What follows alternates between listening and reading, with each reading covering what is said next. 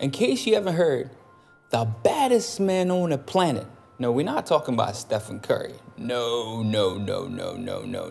We talking about Mike Tyson, the youngest heavyweight champion of the world ever.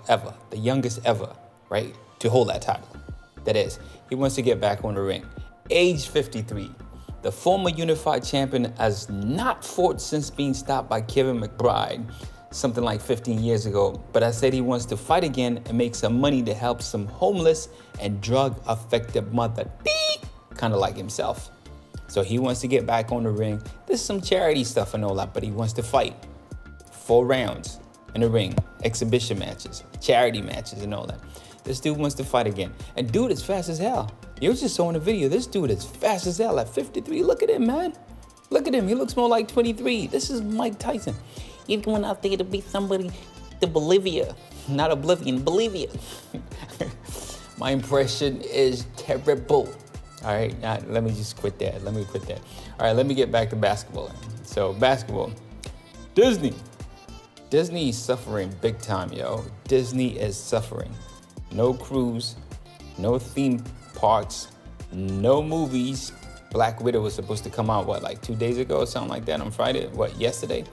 Didn't come on. Well, okay, I'm going off topic here. And ESPN, no basketball. They're losing money so fast. I mean, their stock went down like 50%. This is just crazy. It's ridiculous. They're losing like 30 million per day. That's how much they're losing. They want the league back so they could make some money.